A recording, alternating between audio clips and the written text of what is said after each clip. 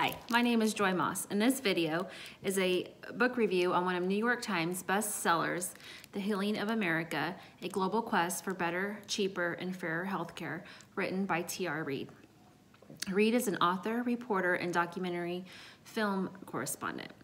Reid had an old shoulder injury from his days as a naval officer during the Vietnam War, and as the title implies, his book is about Reid's personal quest traveling to other developed countries in search for better, cheaper, and fairer treatment options for his injured shoulder.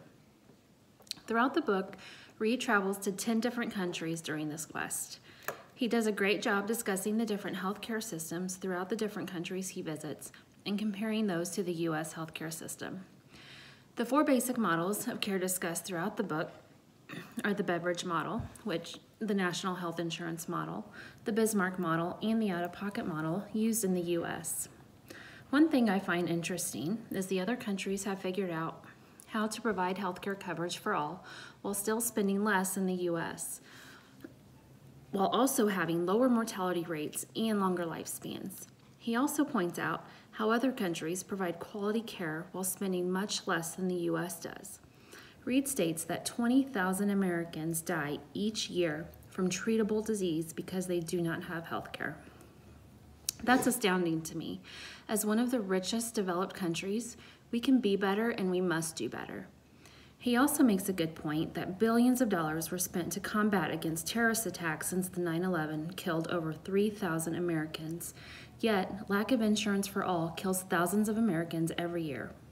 The first couple pages drew me in when Reid mentions that all other developed countries provide health care for all of their citizens and don't allow their citizens to become bankrupt because of medical bills.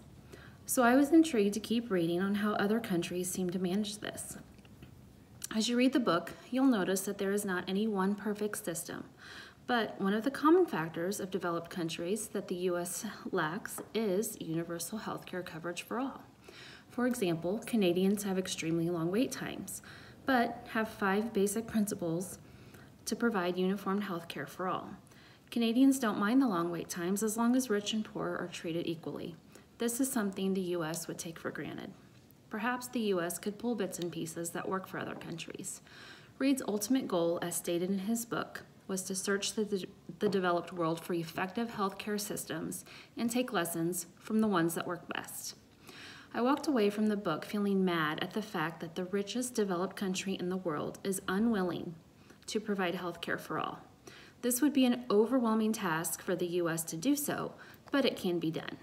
Reid discusses how other countries were able to do this by having strong advocates to support their healthcare reform. I'm glad I chose this book to read. Before reading this book, I was uninformed of how healthcare works in other developed countries.